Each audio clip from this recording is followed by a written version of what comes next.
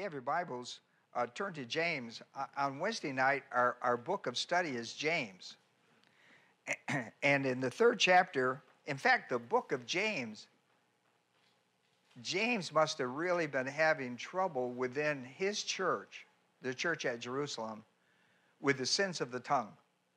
Because his book is, I've never known any writer speak more on any one specific area of personal sin on the tongue than James does. He talks about it in the 1st chapter, goes into 12 verses on it.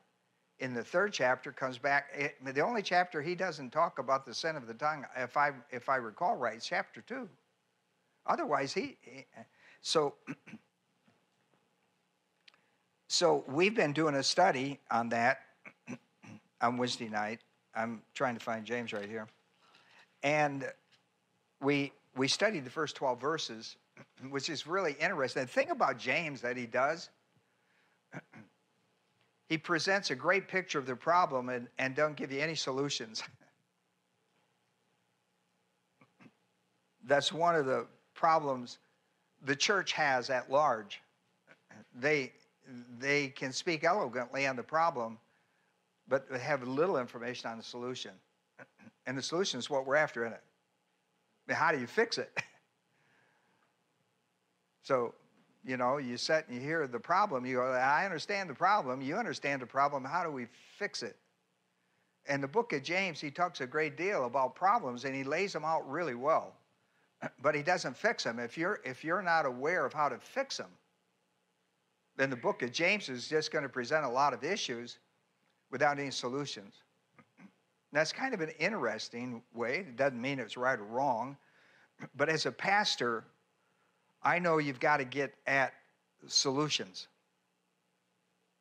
Because problems stay in existence, dead or whatever it is, unless you really find a solution and a way to resolve it and commit yourself to that. So, in James the 3rd chapter, verse 2, is my lesson text today. James, when he talks in the first 12 verses, 3, he says there was a problem. He said in the church. Here's what James says in the 12 verses. He says there's a problem in the pulpit with the sin of the tongue, and there's a problem in the pew with the sin of the tongue. In verse 1, he talks about the problem of the sin of the tongue in the pulpit. And then he goes on and he lays it out to the congregation. He presents a problem. I'm going to present a solution to it, okay? Because we've looked at the problem. We've studied it as well as it could be studied, I suppose. And so he comes to verse 2, and that's my text for today, in laying the solution. He says, for we all stumble in many ways. Now, what he's going to talk about in the next verses is stumbling with your tongue. Now, let me give you an example of stumbling with your tongue from a pulpit side, from a ministerial side. In Matthew, the 16th chapter of Matthew, this is a famous story. You'll remember this. In Matthew 16, verses 21 through 23, Jesus is about to go to the cross, and so he's been, almost all of his Bible studies with his disciples have been preparing them for him going to Jerusalem, being charged with a capital crime, being crucified, being buried, and on the 3rd day being raised from the dead. They're in this conversation once again in Matthew 16. And here's the famous line about it. Peter takes Jesus aside and said, listen, you're really getting morbid. I mean, you're talking about going to Jerusalem and being charged with a capital crime and being crucified by Rome, by Gentiles, being buried and raised from the dead, Lord. And they were sitting right on the eve of this. I mean, they're sitting right on, it's going to happen in days. I mean, we're not talking years here. We're talking days, hours and days. And so he takes them aside and he rebukes the Lord for the way he's conducting his ministry with him.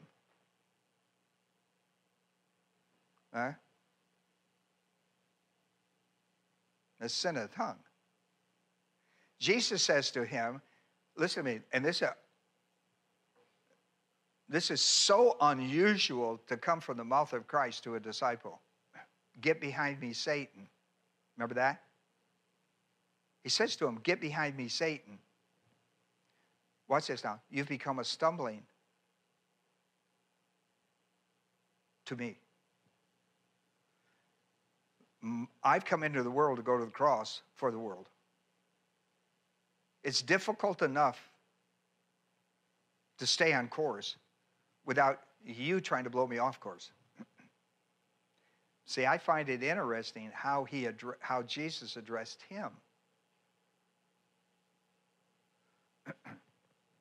And he addressed his sin of the tongue. Well, here we are. He says in the second verse, for we all stumble in many ways.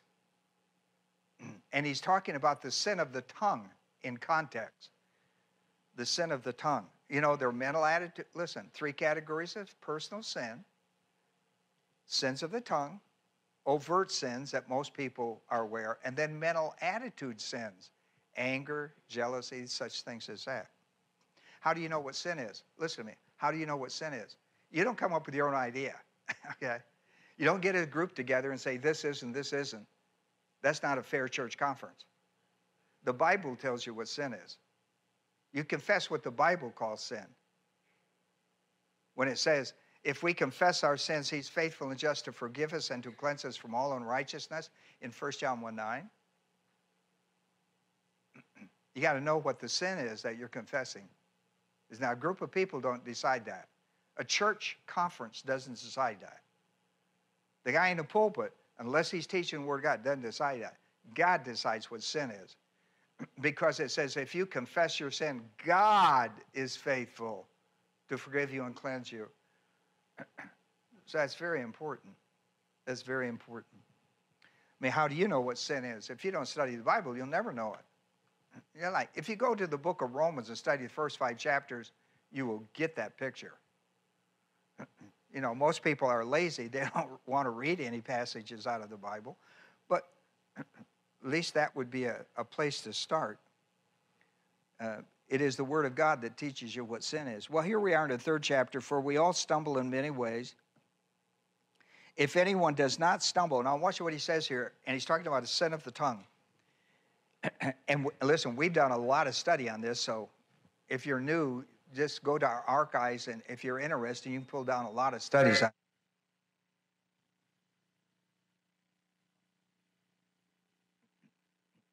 I didn't recognize the voice.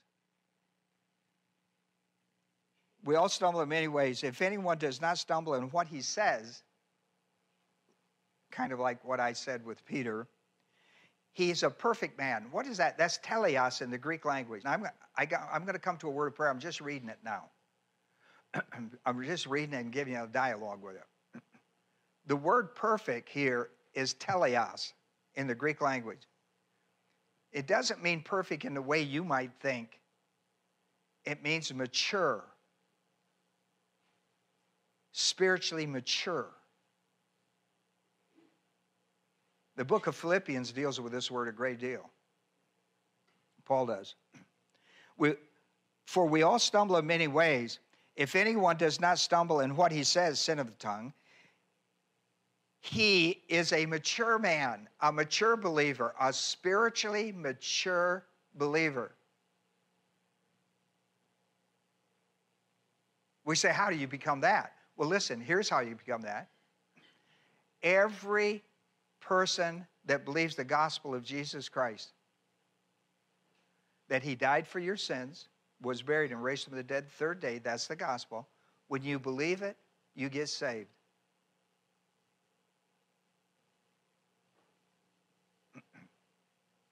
You know what in the spiritual kingdom you're saved as?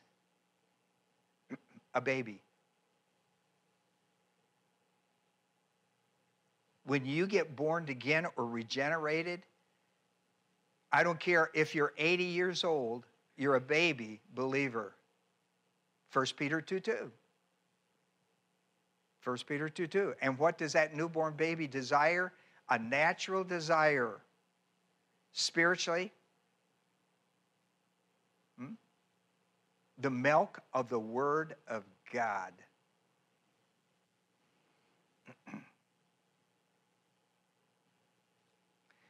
That baby has got to grow up, and he reaches a stage that breathos is the word for baby, breathos. He grows up to an apios stage, which is an immature, and an immature believer is a natural stage. Like teenagers, they reach, that's an immature part. They're not a child, they're not adult.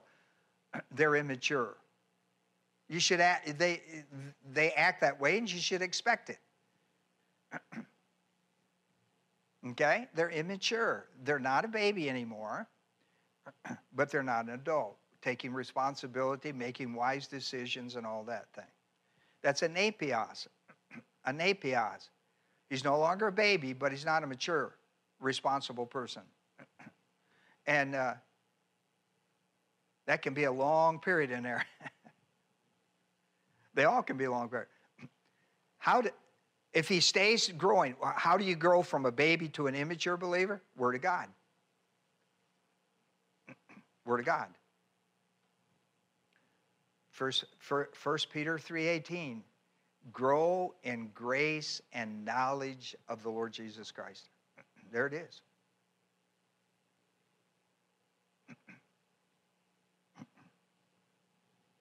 And then you go through milk doctrines. Babies want milk. Here's a passage for you. Hebrews, the 5th chapter, 13, 14. It says it there. If you're interested in where your life is, listen, where your life is, you're either a baby believer, if you believe the gospel, you're either, today, you're either a baby believer today. Doesn't matter how long you've been saved. It's whether or not you've grown while saved. You could be 20 years in Christianity and still be a baby believer. Insecure in your salvation. Don't know from one day to the other whether you'll lose it. You can't lose it. It's grace. It's not based on your character. Your salvation is not based on your character nor your work. For by grace you were saved through faith, and not of yourself, as a gift of God, not of works. Then you grow in the Word of God. Baby's got to have milk. Immature has to have milk and meat.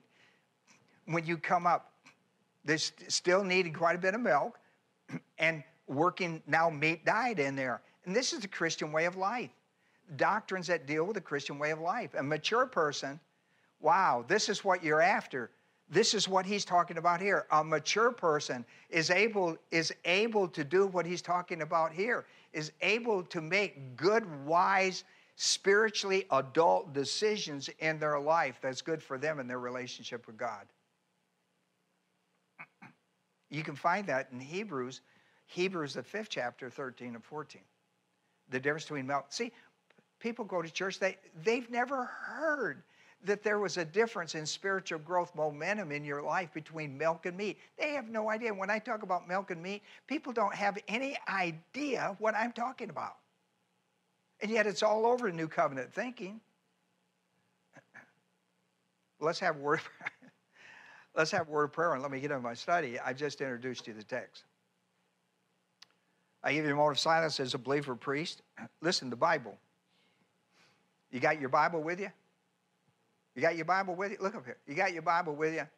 I know some of you got a phone. I'm okay with that. I've learned to accept that. Okay? That's been hard, but I accept that. Listen, put your hand on your Bible. Put your hand on the Bible. If you ain't got one, there's one in the pew. Reach over. Put your hand on the Bible. And say in your head. I don't want to hear it out loud. Just say it in your head. This is a spiritual book for spiritual people, for spiritual living. Can you say amen? Is that not true? We're in trouble if it's not. That's all we got. Now listen to me. Evidence of you're either carnal or spiritual. 1 Corinthians 3rd chapter, either you're carnal or spiritual. Either you're walking in the spirit or you're walking by the flesh. If you're walking by the flesh, then that produces sin. Walking in the flesh. James 1:14 and 15, that's how it works. Gratification of the lust of the flesh Gratification is what personal sin is after. When it gets it, then it sins. James 1, 14, 15. Evidence of carnality. Now listen to me. Either you're spiritual or carnal. Evidence of carnality. Listen, at Bible study, spiritual book for spiritual people, for spiritual living. Evidence of carnality is personal sin. It's the evidence in your soul. And you know who's going to make that evident in your soul? The Holy Spirit, who has been quenched and grieved. When you sinned and didn't confess, it grieves him and quenches his work. You're called carnal. 1 John 1:9 addresses that problem. If we confess our sin, personal sin, it could be sin of the tongue, it could be mental attitude sin, or it could be overt sin. But when he points it out and you know it by the word of God, you're to confess it. Homologeo, you're to name it and cite it as in agreement with God who calls it sin. You understand homologeo? That's the word confess in the Greek language. It's important you understand what God means by that. And listen, when you confess it, and that's a third-class condition, if, maybe you will, maybe you won't, but if you do, here's what God's promised. The evidence of carnality is personal sin. Here's what God promised. If you will confess your sin, come into agreement with God that that is sin, and it is in your life. Now, are you with me? Please tell me, at least you're hearing me. All right, give me that. When you confess that sin, here's what he promised you. That the work of Christ, that's your salvation, that you believe to be saved, that blood of Jesus Christ is the only thing that washes away my sin, right? Come on, that old hymn, we all sang that old hymn, what can wash away my sins? Nothing but the what? Nothing but the blood. Listen, you got enough Southern gospel in you, hadn't you, to sing that song? Come on. When you confess your sin, come into agreement with God that that is sin and that sin is in your life. Are you with me? If you get nothing else from this study today, at least get the introduction. So, what do? I confess it. I come into agreement with God that that's sin and that sin is in my life. Agreed? I confess that to him. Here's what he promises. I will forgive it and I will cleanse it. I will forgive it, I will cleanse it based on the work of Christ on the cross. It's always the blood. Nothing but the blood can cleanse you from sin. Nothing. You can sit and whine and cry and, oh, how did I do it? And get all... Nothing. If you want to emote, that's your business. That's not God's business. Emoting is not God's business. Confession brings forgiveness and cleansing. The work of Christ on the cross is extended to the Christian life. When he confesses his sin, he moves from carnality back to spirituality by the indwelling ministry of the Holy Spirit in his life. Agreed? Did you not know that the moment you believed the gospel of Jesus Christ, the Holy Spirit did 7 works that can never be changed in time and eternity? One of those 8 works of the Holy Spirit, because you live in the new covenant. One of those 8 works was to indwell your body, and your body, listen to me, 1 Corinthians 6, 19, 20, and your body became the what? Temple of God. The word in the Greek language is naos. The naos was the inner sanctuary in the tabernacle where the blood was on atonement. It's where you met God. At your body in the new covenant. In the new covenant, you are the sanctuary of God. Have I had prayer?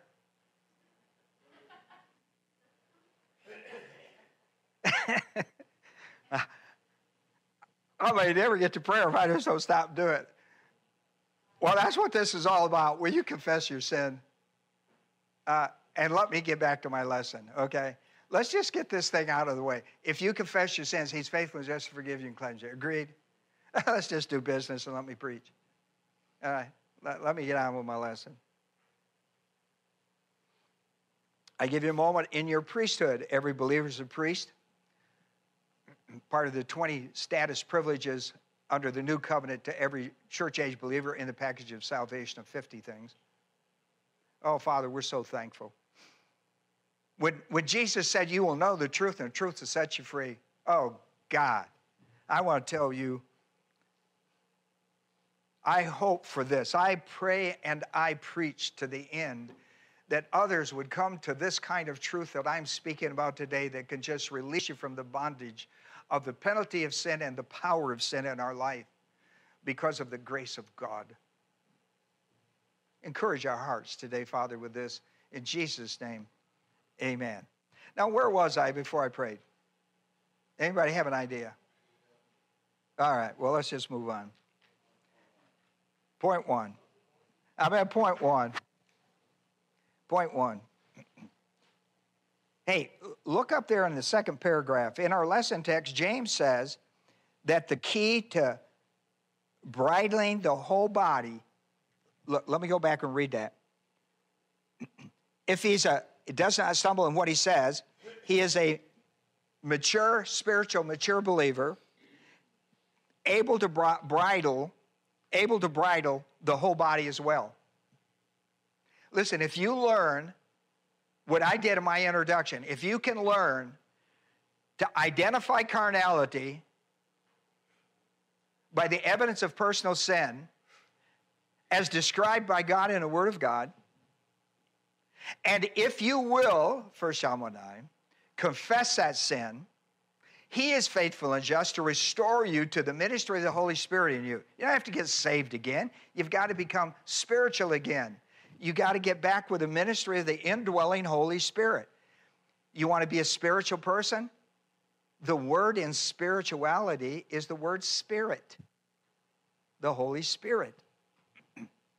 So he said, if you can learn to conquer, for example, if you can learn how to deal with the sin of the tongue, then you know how to deal with the mental attitude sins and overt sins.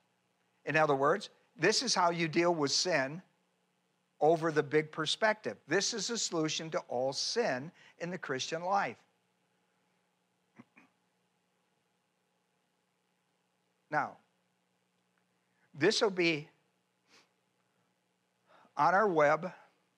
You go to doctrinalstudies.com, and sometime this week, probably.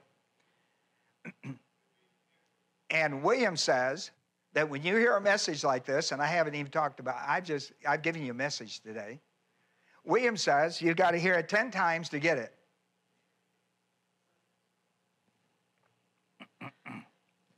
Now, not 10 times to hear it, 10 times to get it. So if you're really interested in this subject, and you haven't been able to take notes well enough, you can go back into our archives and pick this study up either by the date, the day, or the subject, and sit down and learn it. Hear this 10 times because you really need to get this one. All right, so James says that learning to bridle the whole body is reaching and maintaining spiritual maturity, being a perfect man, person. Now, James, point one, James is showing that the same application of spiritual maturity in bridling the sin of the tongue works for all personal sins. That's what he means by bridle the whole body. If you learn to bridle your tongue, you can learn to bridle. How do you bridle the tongue? Well, if it's already guilty of the sin of the tongue, you confess it and it puts back in the Holy Spirit. The Holy Spirit is the one. If you walk in the Spirit, you will not fulfill the desires of the flesh. That's Galatians 5:16-17. I'll tell you, if you will learn what I'm telling you today, it will revolutionize your Christian life. This is the message the church is not hearing today and is missing. This will revolutionize your life. When I heard this message 100 years ago, it set my world on fire. Because I thought being spiritual was what you did, not what you believed. It set my world on fire. In James 3:2, he shows how important reaching and maintaining spiritual growth maturity is to dealing with all personal sin, whether it be mental attitude sins, sins of the tongue, overt sins, such. And I laid that back out to you. You know what you should pay attention to? See that I wrote out James 3:2. You should see that there's two parts to that. Watch the first part and the second part. Now pay attention to me. Watch the first part. The first part is, for we all stumble in many ways.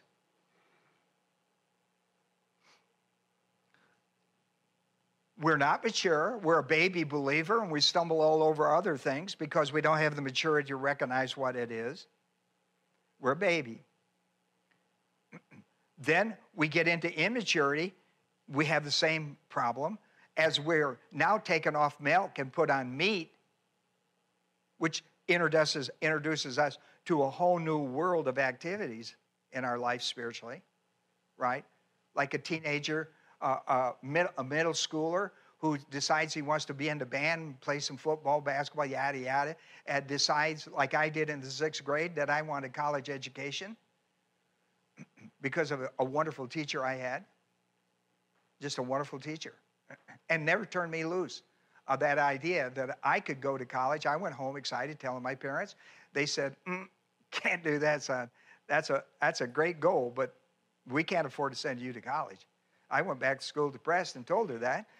And she said, you can send yourself, but you got to be a better student than you are. Right now, you're an average C student. And she told me in 6th grade, if you'll work and bring that up to a strong B and an A student, I'll show you how to do this. Ron Adema, you can send yourself to college. And listen, Phyllis Bridling could have been, she hit that thing right on the nail, and I did it. I didn't get no loans. I didn't do any of that stuff. I let my brain do it. And I was just an average old mediocre C student and comfortable with it until Phyllis Bridling got me in the 6th grade and set my world on fire educationally. And she walked me through that whole thing through high school, walked me through that whole thing with colleges and everything. What a wonderful teacher. What a wonderful teacher. What a wonderful teacher. Well, in the first part of this, if we all stumble in many ways, boom, that's one. Then he introduces an if, which is a first-class condition. That means if it's true in the if part, it's true in the then part. In the Greek language, you have 4 ifs. In the English, you have one, and you really got to pay attention because you don't know what they're talking about. But in the Greeks, they spelled it out. So there's the second part. It says, if anyone does not stumble in what he says, if that's true, then this is true. He is a mature man and able to bridle his whole body. I mean, he started out in life, didn't even know he had a whole body. Then he learned that that was his foot and that was his hand, and the natural place for the baby was to put his foot in his mouth. But we would like him to change by the time he comes 50 years old. We would like to see him not put his foot in his mouth anymore. And then when you get to be 60 or 70, you can't anyhow, so it don't matter. Other people do, but you can't do it yourself. So that's a first-class condition. That's very important to your study. The second point, every church-age believer, that's CAB for us, that's church-age believer, is equipped at salvation. Listen to me. This, again, this is not taught, and it just drives me nuts. It's taught here, though. We call it the grace operating assets of the Lord. Grace operating assets or goal. The goal. You know what? Listen, your goal is you're born to believe. In the eyes of God, here's how God keeps up with you. You're either a baby or an immature or a mature spiritual person. If you're mature, God sees you that way and deals with you that way. Don't parents? Huh? Look, if you have a 40-year-old child today that's got a couple kids. You deal with that different than you did when she was 5 going to school for the first time. I guess. I don't know. Grace operating assets. Listen, here's part of this idea. Therefore, if any man is in Christ, he's a new creature. All things are passed away, and behold, all things become new. We wrote a pamphlet on this idea, 50 things you can never lose in time and eternity that you get at salvation. Every believer gets it. I don't know, there may be some back there. On your way out, you can pick up one. If not, they're on our website. Print it down.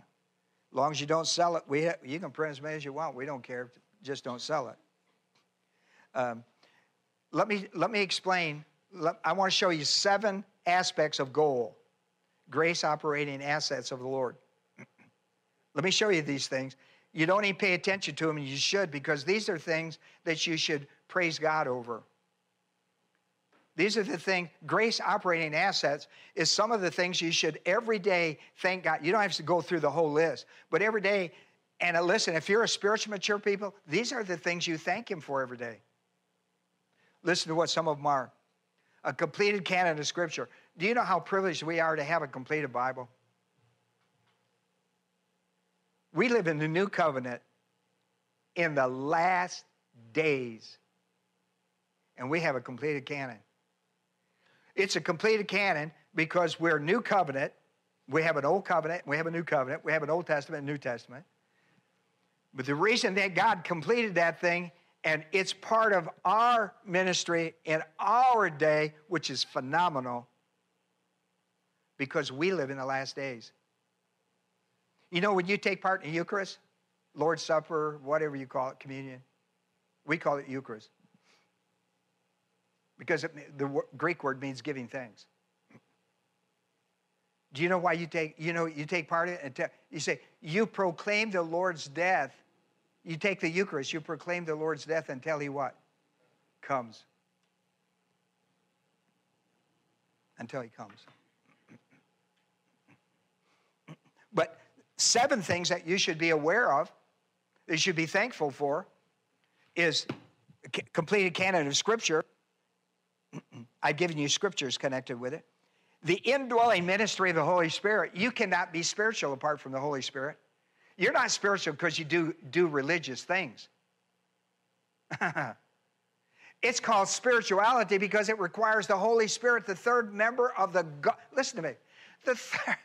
The third member of the Godhead, God the Father, God the Son, and God the Holy Spirit, the third member of the Godhead lives inside your body.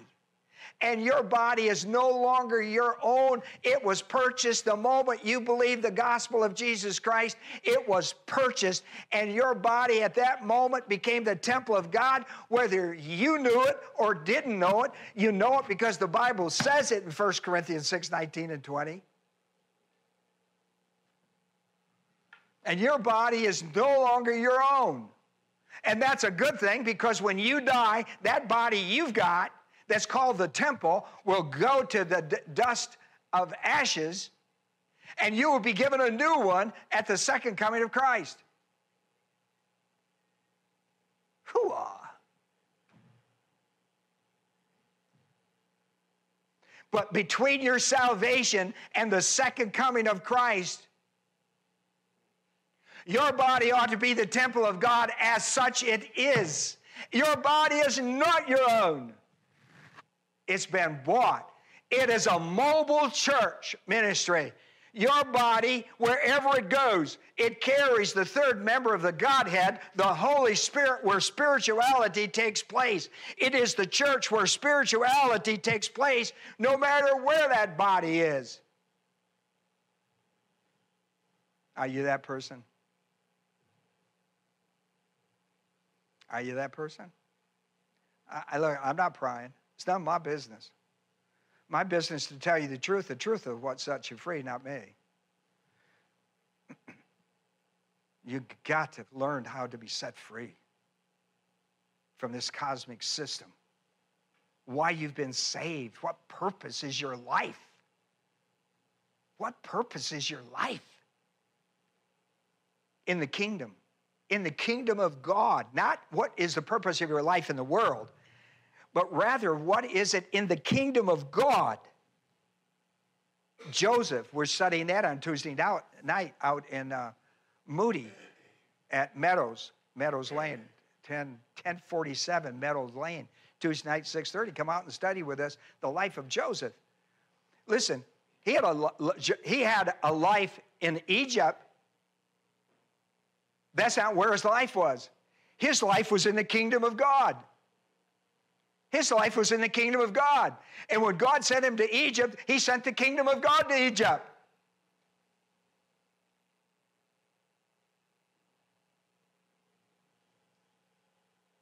Wherever he sends you, wherever your body goes, the kingdom's dynamic is there.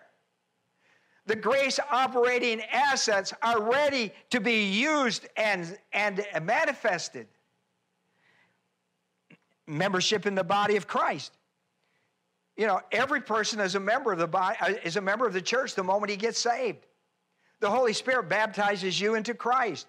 And the Holy Spirit at the same time baptizes you into the body of Christ, the church. People go like, well, I don't belong to any church. You do if you're saved. Listen, it is for the church that Jesus Christ comes back, right?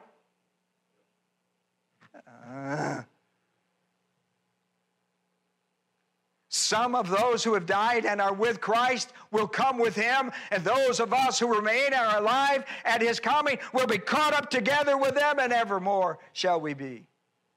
Hooah.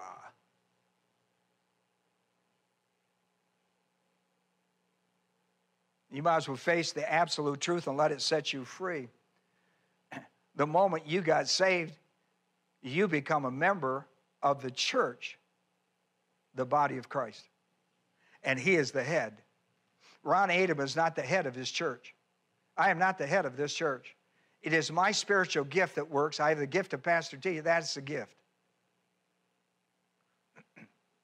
Not the head of the church. The board of deacons is not the head of the church. All the membership in here and one vote is not the head of the church. The head of the church, Ephesians, the 5th chapter, the head of the church is the Lord Jesus Christ. The guy who dies on a cross is buried on the day, raised on the 3rd day is the guy who's head of the church. That's not me. That's nobody but the Lord Jesus Christ. He's an awesome. You see, he used an illustration about can bridle the whole body.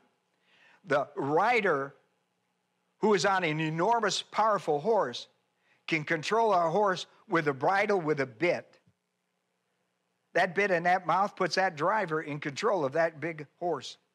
And he can control the whole body with that little bit. Right?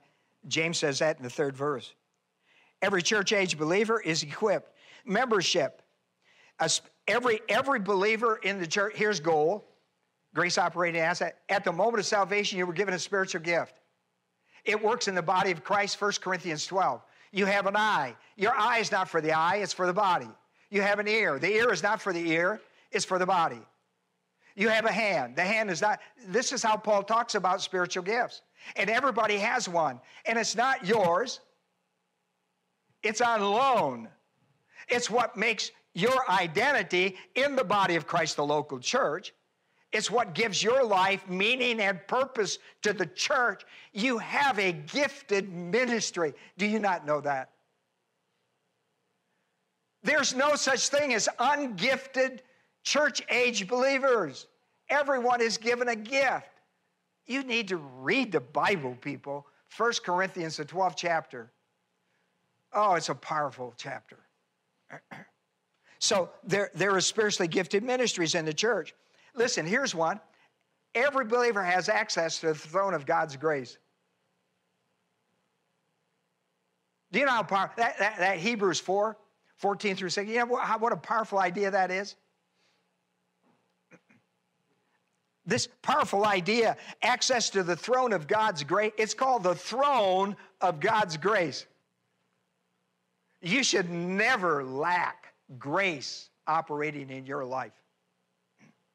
You have access to the throne of grace every moment of every day of your entire life. You know why? Jesus Christ. Listen, you know what I love about the throne of grace? I'm not going to get through my lesson anyhow. So let's just sit back and talk a little bit. We'll take an offering in a moment, and we'll go get a cup of coffee and have a donut. Will that be all right? It's just like home, isn't it? You know what I like about the access to the throne of grace? Listen, as a believer in the Lord Jesus Christ, you know why I have access to the throne of grace? Because God is my daddy. God's my daddy. He's not just my God. And he's not just my father. He's my daddy. He's my Abba Pater. Romans the 8th chapter. Galatians 4. You know what I like about it? I like this about it. This is what I love. Spiritual maturity helps me understand the privilege it is to have access. Now think about that. The privilege to have access to God Almighty. Any time of the day, for any reason. Because you know why? He's your daddy. He's your daddy. Romans 8 and Galatians 4. Now listen. Sometimes it's a 911 call. I hit the throne, boom. Right? On my knees, on my face.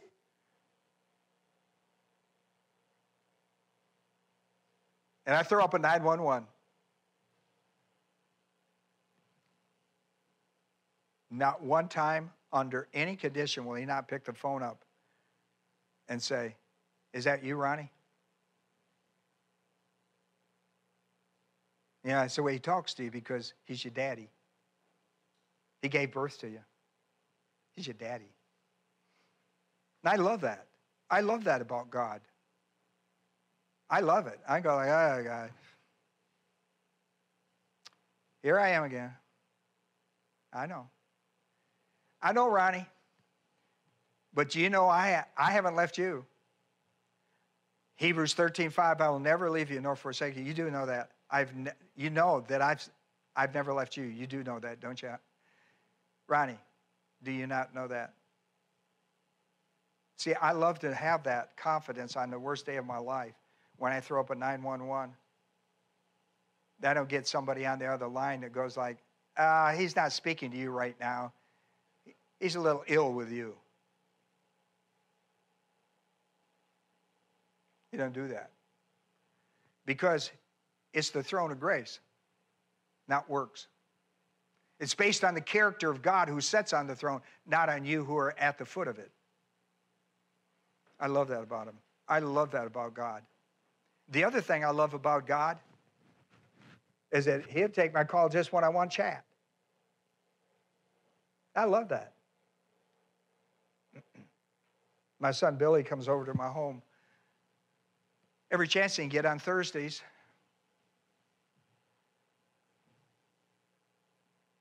Spend time with mom and dad.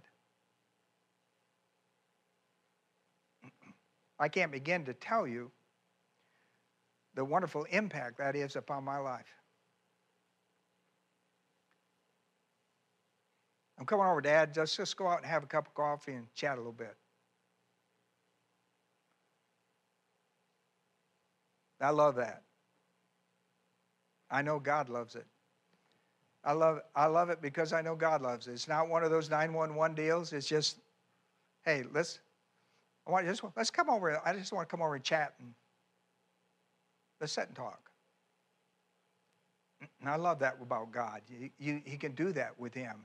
You don't, you can do it in your 90s or dressed up or your comfort zones, clothes and all that.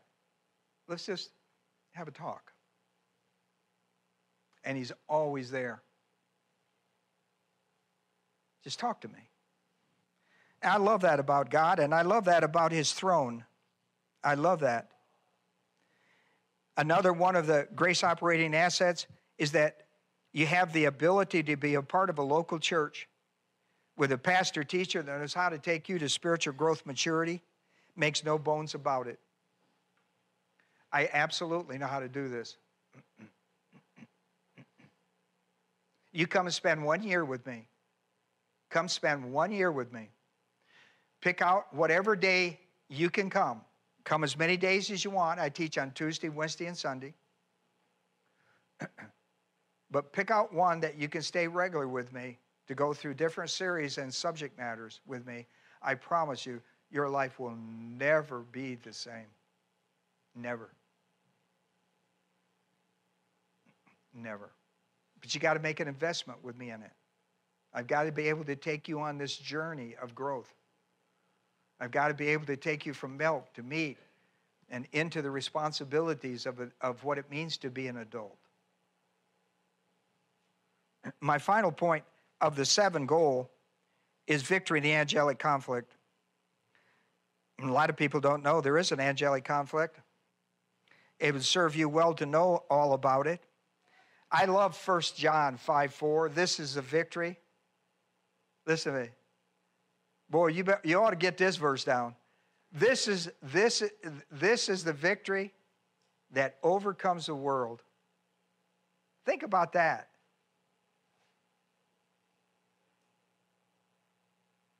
I mean, any one of us that wants to say, well, I think today I'll just go out and conquer the whole world. And somebody asks you mean the whole world, like all the continents? Right? Because we don't think they mean that, do we? When it says, we think he's talking about his little space, whatever his address at his house is or something. This means the world. This means the world.